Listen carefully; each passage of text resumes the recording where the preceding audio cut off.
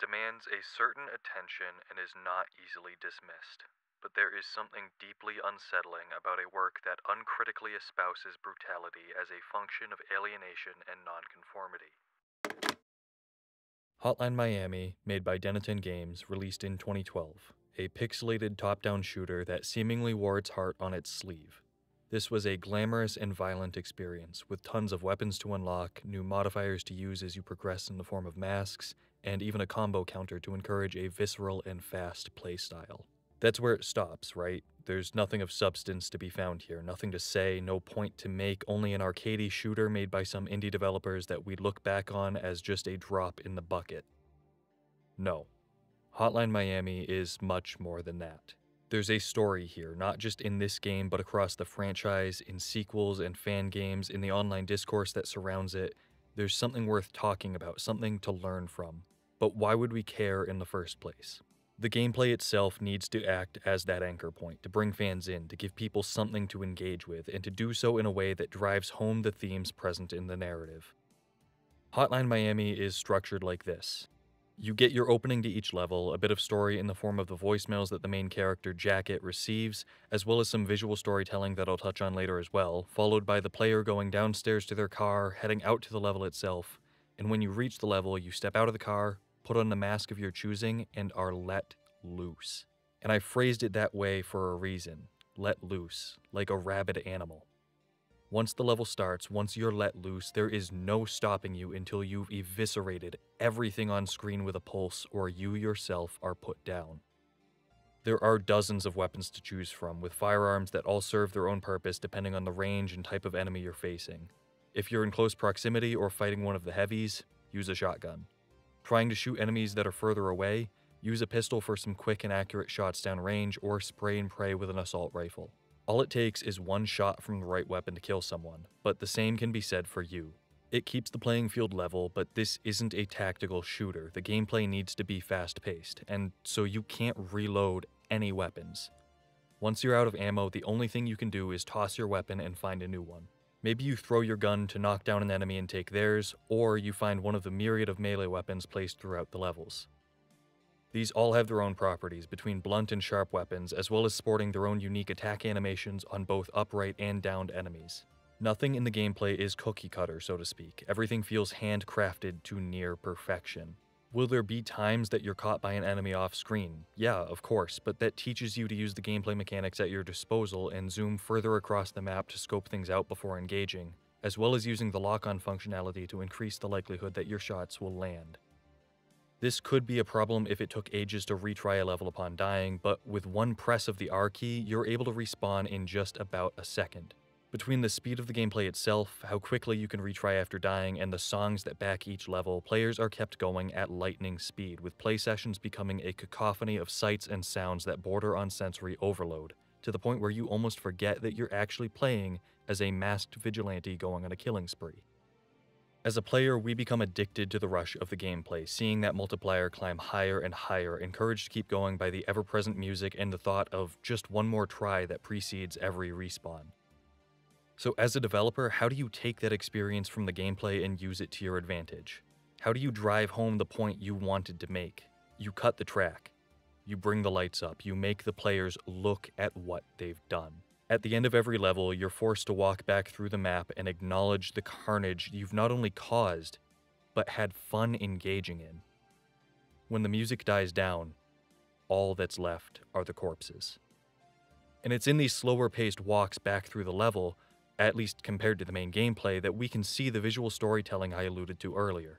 Jacket is forced to reckon with the things he's done, and we see this wear on him further and further as we progress. From the first level, where the violence he's caused results in a physical reaction, puking in the alleyway as the mission closes out, we can tell this isn't something he necessarily wants to do.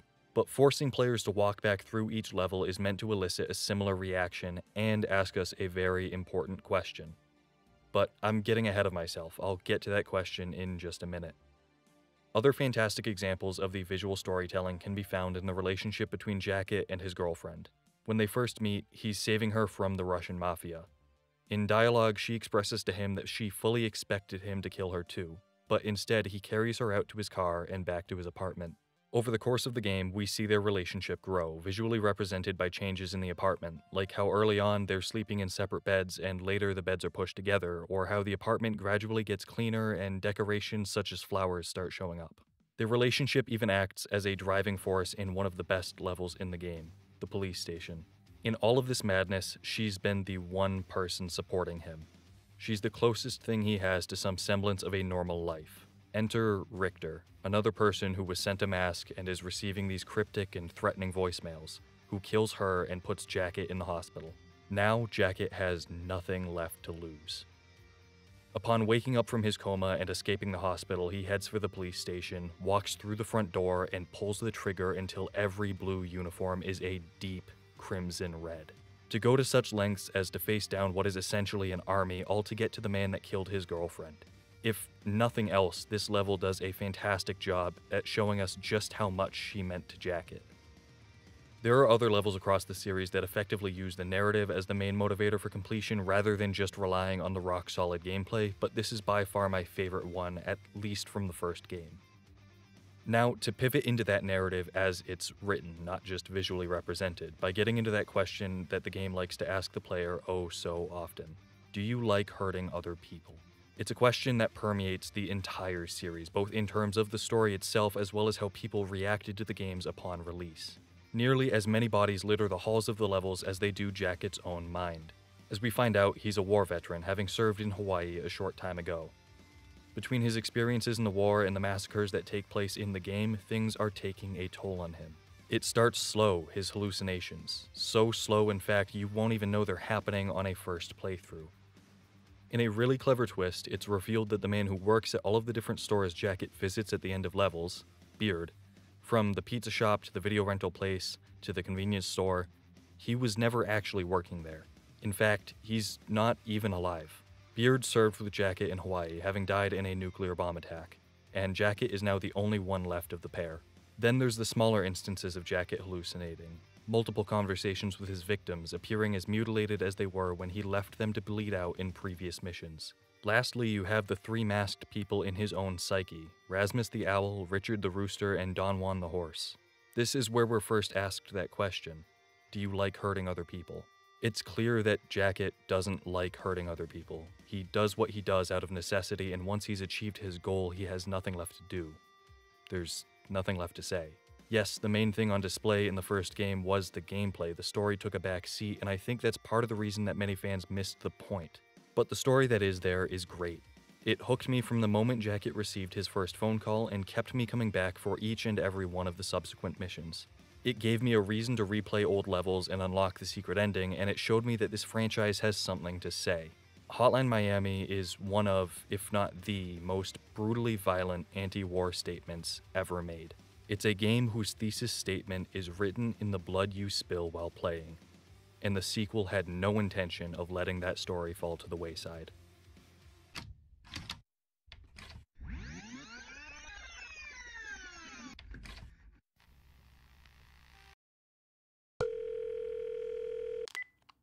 Just when it's supposedly getting to grips with its theme, it goes utterly haywire and becomes yet another brainless, humorless bone cruncher. Fans clamored for more Hotline Miami, so Dennaton made the sequel about them. But before I get into the story, I want to address the multitude of improvements that were made to the gameplay and overall player experience. Across the board, there were changes made, some big and some small, but all were in service of a much better game for the players. There are more weapons to choose from than ever before, and sprites for characters are more detailed with improvements to animations as well. Not only that, but the soundtrack is unbelievable. I'll speak to that more in a little bit, but just know that the music in this game will leave an impact on you. The mask choosing system from the first game is mostly gone, barring some levels with characters I'll get to shortly. And while I originally lamented the loss of it, I don't anymore. Forcing players into being one character for a level allows for much tighter design. As a developer, you no longer have to account for how players will interact with this level using all of the different masks. You can focus on giving them access to one character with one skill set and create the best possible level based around that. Does it remove some player agency?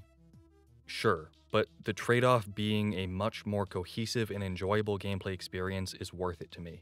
For the sake of argument, let's say it's not worth it to you though. What's the solution then? How about the full-blown level editor that Dennaton included, allowing the community to create and publish not just maps, but entire campaigns as well, all with custom characters, weapons, and songs. This gave fans the ability to ostensibly play Hotline Miami 2 the way they wanted to play it indefinitely. And at the risk of sounding like that one Hotline Miami meme of the house floor plan that just says, "This game plays fire," you should totally go try out some of these custom maps and campaigns. There really is a lot of well-designed, high-quality work out there. Even with all the aforementioned gameplay improvements, the story and themes of Hotline Miami 2 took center stage this time around. With Jacket incarcerated for his actions in the first game and the mysterious voicemail seemingly disappearing overnight, it's been several years since we last saw masked maniacs in Miami. Dennaton could have chosen to rehash much of the same story, continuing with another character who keeps receiving the same voicemails that Jacket did, but they went a different route. There are a ton of incredibly well-written characters in the game, but I want to focus on just a few of them here. First up is Martin Brown, otherwise known as the Pig Butcher. His first appearance within the series is actually in a trailer for the first game titled Wear Something Fancy. If you watch that trailer, you'll see it's presented like a trailer for a movie, and in Hotline Miami 2, we actually see him starring in that movie. I just thought that was a really cool detail to see that idea get fully implemented like that. This movie, Midnight Animal, not to be confused with the game Midnight Animal that we'll talk about in a later section of the video, is an in-universe movie adaptation of the events of the first game. And like many movie adaptations, they are made by people who sorely misunderstood the source material. Jacket is the anti-hero in the first game, and now the Pig Butcher is a crazed murderer in this movie.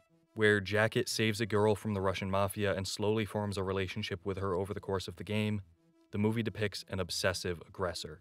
It goes so far as to include a scene in the movie where the Pig Butcher assaults the character that represents Jacket's girlfriend. Thankfully, the directors of the film do cut before anything actually happens. This is a movie after all. And before starting the game, players are warned of this scene and given the option to skip it, which is greatly appreciated. Some could say that the inclusion of this scene is gratuitous, and I'm certainly not advocating for further depiction of these actions in media, but it's used effectively as a tool here. It illustrates that the movie creators' understanding of the events of the first game is terribly distorted. Later in the game, there are even some scenes of Martin proclaiming that working on the movie has allowed him to live out his violent fantasies, justifying that it's fine because he's not actually committing those acts. It's all fake, it's all a movie. Similar to how anyone who thought the point of the first title was exclusively the violence would say, it's just a game, a means to live out that fantasy and nothing more. Framing the narrative of the first game as a poorly adapted movie and putting players who misunderstood the first game in the highly exaggerated character of Martin Brown could not have been a more clear message from the developers. And yet they knew there would still be fans who'd missed the memo. So to double down on this idea, Dennaton introduced a group of new masked vigilantes for Hotline Miami 2, dubbed quite literally as the Fans. A little bit of world building is needed to properly explain this next section, so just bear with me. In the world of Hotline Miami, there was a war between America and Russia in the 1980s that resulted in a nuclear attack on American soil. This led to the creation of the Russo-American Coalition, or the RAC. This is an alliance between the US and Soviet Union that keeps open lines of communication between political figures from both nations, so as to avoid an all-out nuclear war. In America, there is a nationalist group formed called 50 Blessings that wants to break apart this coalition. They're the ones delivering animal masks to people and making threatening phone calls. They're sending people on assassination missions, targeting people in the Russian mafia as well as high-ranking members of the RAC. After the events of the first game, 50 Blessings discontinues the use of the phone calls. When we catch up with the fans at the start of Hotline Miami 2, these are the exact calls that they are eagerly waiting to receive. But why do they want these calls? Well, the Fans are another group of veterans who served in Hawaii, in a different company than Jacket and Beard. They idolize Jacket due to the events of the first game, but unlike him and many other unwilling participants of this scheme, they desperately want to garner the attention of 50 Blessings and go on missions for them. They end up making their own missions, between requests from friends, catching wind of local gang hideouts, or even hunting down members of the near-crippled Russian mafia. It's on these missions that they commit several gruesome acts of violence. One of these is on a member of the Russian mafia, who is actually a playable character in the game, but in this scene he's completely defenseless, strung out on drugs. Without any real sense of purpose, it's clear that the fans are just doing this for the sake of reliving their glory days in Hawaii, for a misplaced sense of justice fueled by their adoration of Jacket and an extremist hatred for Russia, for the sake of killing. The fans have a playstyle that is closest to the one present in the original game, albeit with slightly tweaked abilities. While you can pick which of the fans you get to play as for the bulk of their levels, it's with the caveat that there's only a handful of members in the group, resulting in far fewer masks, quote-unquote, to choose from. Though I still believe this reduction allowed the developers to create better designed levels overall. Dennaton have even gone on record stating that the fans are meant to symbolize the players who wanted Hotline Miami 2 to be the exact same as the first game. However, it's specifically due to the changes made moving into the sequel that allowed it to both expand the world further and explore the characters that we already knew more in depth. This is how we were given the backstory of Beard, Jacket's friend from the first game. Both of them were members of a military task force in the Soviet-American War, and many of these missions involve Beard taking back bases or other installations. The best of these can be seen in the level Casualties, where Beard and his group's objective is clearing out a power station. Starting out with larger open areas in the outskirts of the station and moving into tighter, more enclosed buildings gives the combat a fantastic variety in this level, especially with a decent mix of enemy types present. The backing track to this level is The Way Home by Magic Sword, and while a great song in its own right, it was the perfect choice for this level thematically. This is the task force's last mission before their tour is over, and so the path they bloody on the way through the power station is literally and figuratively the way home. This highlights Hotline Miami 2's ability to effectively mix narrative and soundtrack to motivate the player beyond the intrinsic desire to get a high score. As they reach their objective, the plant is sent into a meltdown and things begin to crumble around them. In their attempt to escape, Jacket is gravely injured, forcing Beard to carry him out of the station and back to safety. He's able to successfully call emergency evac for Jacket, and in this interaction he also gives Jacket a Polaroid of the two of them. The very same one we saw Jacket with at the end of the first game. Flash forward briefly and we see Beard working at a convenience store. For real this time. He's on the phone with Jacket, consoling his friend over his recent breakup, and after the two hang up, Beard is drawn outside by some commotion. He steps outside to see what's going on, and a blinding flash of light fills the screen. Russia just detonated a nuclear bomb in San Francisco, the one that led to the creation of the RAC and 50 Blessings. It all makes sense now, why in the first game Jacket was so adept at combat, why he kept hallucinating Beard working in those shops, why he was not only willing to listen to the voicemails he was sent by 50 Blessings, but acted on them almost ferociously. Beard's words echo in his mind. "No need to thank me, kid. It's on the house. You would have done the same for me, right?" And he did just that. As our story comes to a close, we see another Russian bomb go off, wiping Miami off the map and the entire cast of characters along with it. This was Dennaton's send-off. There was nothing left for them to say. The fans hadn't gotten the message. They were done. They gave us a level editor to make seemingly endless content, and then they dropped a nuke. And fans still wanted a third game in the series. Hotline Miami 2 was an exercise in media literacy, one which many people distinctly failed.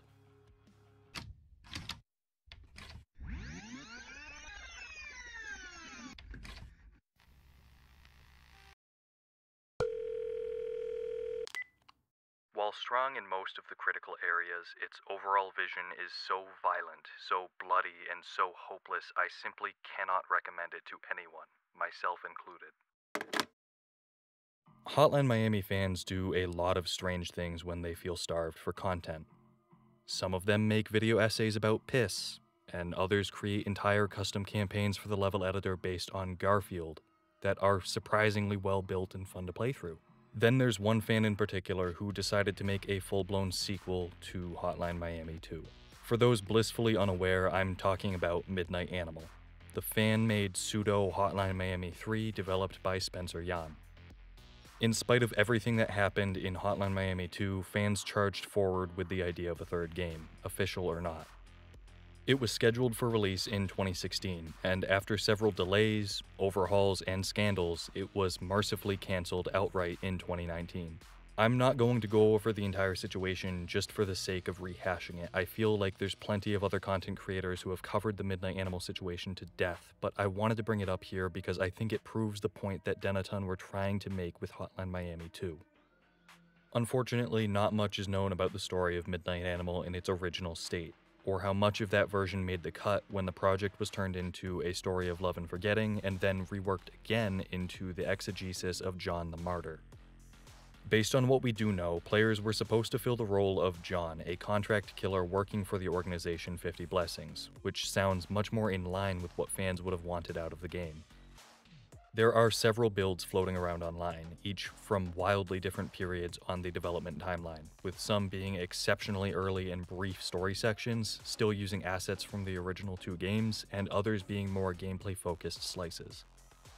The gameplay itself looked like it was bringing some really interesting ideas to the table, with new weapons, the ability to carry reserve ammunition and reload on the go, being able to pick different contracts, etc. I think the presentation had the potential to be a huge step up from Hotline Miami 2 as well. There's weather effects like rain in some of the levels that add to the dark and dreary atmosphere, the screen shake was amplified and made certain weapons feel even more powerful than before when coupled with the further exaggerated gore. Sound effects sounded really crisp and punchy, and the music was more electrifying than ever before while still sounding darker in tone to match the rest of the game. Yes, it changed some of the fundamentals of Hotline Miami's gameplay, but it looked like you'd still be able to play the same way you always have if you wanted to. These new features just expanded your options. You could probably even have a challenge system akin to the custom contracts in Hitman, where certain levels or targets would need to be dealt with in specific ways. There was so much gameplay potential with Midnight Animal, at least in its initial form. When the game took on the moniker of A Story of Love and Forgetting, the standard Hotline Miami style gameplay took a back seat to the JRPG style the project was being overhauled into. It appeared that Spencer had taken some inspiration from the Persona series, and there's nothing inherently wrong with those games. I actually love them, and playing builds of this version was still fun. But to say that the style of gameplay is out of place in a Hotline Miami title would be a gross understatement. After an immense amount of backlash, what was left from A Story in Love and Forgetting eventually got turned into the exegesis of John the Martyr. Described as an experimental ergodic text presented in an episodic format about ghosts, loneliness, and the instability of narrative. Only the first chapter of the game is available to download, and I truly did like what I played, but it's clear that the game had strayed immeasurably far from the original scope of Midnight Animal. Fans of the series were vocal and cruel to an unjustifiable degree, even going as far as to send Jan death threats. So before moving on, I feel I should point this out in the interest of not being misconstrued. Do not harass Spencer Jan. We are all human, we all make mistakes, and he deserves the chance to learn from them and grow just like the rest of us. If we were all judged exclusively on our failed projects, I could be buried under the dozens of half-written scripts sitting on my desktop.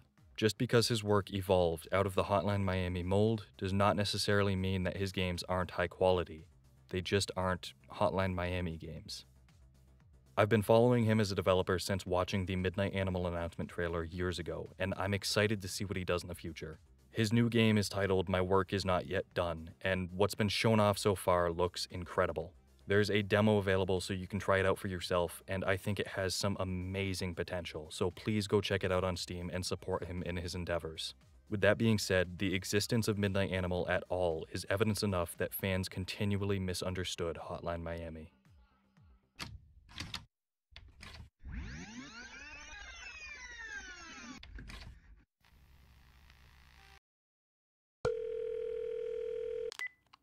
I don't mind a surprise ending, but rather than enhancing things, the climactic revelation cancels out everything previously seen. In fact, the bitter end is a hypocritical cop-out. You might be wondering how a pixelated top-down shooter indie game has anything to do with the 1999 movie Fight Club. So let me just say this. If you go check out my channel bio on here, which you should go do, and also subscribe and hit the bell to be notified of new videos while you're at it, I say that I make videos about games and occasionally other things. Well, here is the occasional other thing. I love this movie, I love the book that it's based on, and I love the author that wrote it. In writing for this video, I reread Fight Club, watched the movie again, and even read the author's book, Consider This. In doing so, I thought there was a really interesting narrative throughline between the story of the first Fight Club and Hotline Miami as a series.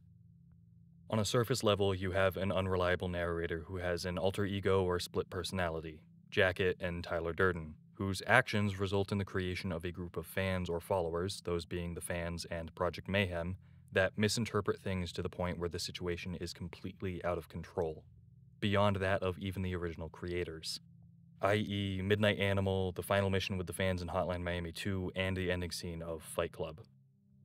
Hotline Miami 2 is even presented to the player in the form of a movie on VHS, with appropriately designed visual motifs for pausing the game, restarting the level after dying, and fast-forwarding or rewinding to different parts of the story.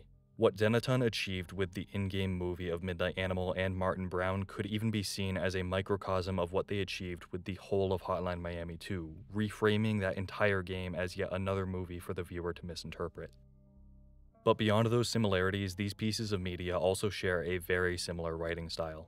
In Consider This, Chuck Palahniuk discusses ideas like minimalism, especially in dialogue, and the concept of dangerous writing. And just to point this out, it's not exclusively his style, but Fight Club is one of my favorite examples of this type of writing. As far as minimalism and dialogue goes, Hotline Miami absolutely practices that. Jacket is a silent protagonist, and as a byproduct, the dialogue needs to be minimalist, but effective in both the length of what's written as well as in the content itself, and it hits the nail on the head. But what is dangerous writing? Dangerous writing is essentially writing about subjects that scare, embarrass, unsettle, or could otherwise be seen as too taboo to explore or express in the mainstream of your art form. Think graphic depictions, whether that be graphic violence, graphic sexual content, etc. It's not writing about these things just for the sake of writing about them. There's something to be said, and the author writes about it until there's nothing left to say, regardless of how uncomfortable it makes them or the audience. Hotline Miami is a perfect example of what dangerous writing looks like in video game form. Look at the countless articles decrying the series for being grotesque for no reason other than shock value, or the hastily written columns about the supposedly vapid depiction of sexual violence in the second game. Hotline Miami writes about many topics that are often satirized into oblivion or barely touched on at all because they make people uncomfortable. War, PTSD, the dangers of idolization, nationalist extremism, assault, sociopathy, etc. And I want to be clear, I'm not praising Hotline Miami because it writes about these things. I'm praising it because it's written well and happens to use a style of writing that gives it the breathing room to explore these topics. Palahniuk once said, "Do not write to be liked, write to be remembered." And I wholeheartedly believe that the Hotline Miami franchise was written to be remembered. But if none of that is enough to convince you of the similarities between these two pieces of media, here's one last thing. The reviews I've been showing you throughout the video aren't even reviews of Hotline Miami. They're not reviews of either game in the series nor from posts about Midnight Animal. They are all excerpts from reviews of Fight Club. And yet they mirror much of the discourse surrounding these games. Whether from a standpoint of loving or hating these franchises, there are people on both sides. Those who believe that Hotline Miami is nothing but a bloody, hopeless, humorless bone cruncher that has almost nothing to say and commodifies brutality in the process. Or there are the people who would look at Tyler Durden and think, man, that guy's awesome, we should all try to be more like him. And both kinds of people couldn't be more wrong. Neither of those were ever the messages trying to be conveyed by the original creators. The Hotline Miami saga, much like Fight Club, stands as a testament to how misinterpretations and going to extremes can only hurt people in the long run. And in making that statement, it asks the viewer, do you like hurting other people? But what do you do when your story has been so severely misunderstood that people begin to answer yes? When the fans are out of control? When there is nothing left to say? What do? You blow it all up. And when the dust settles, maybe they'll finally see. Hotline Miami 3 doesn't exist. Maybe that's the point.